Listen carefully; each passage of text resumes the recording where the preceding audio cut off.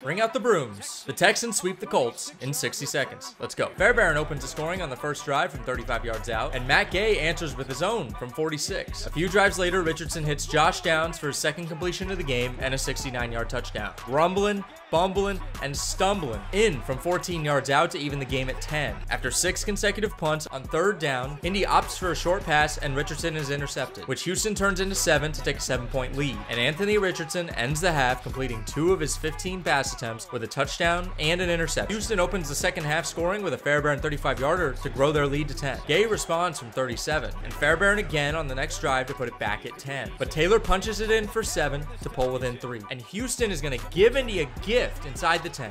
Odangbo takes it all the way back to the house to take a late lead, but after review, Odangbo is down, and Indy takes over at their own 18. And somehow, Indy loses 13 yards, and they're forced to punt. Indy's defense then comes up with a stop, and with a chance to win the game, Richardson scrambles looking for the Hail Mary, but he fumbles, and Houston wins a big one to sweep Indianapolis and take a 2-game AFC South lead.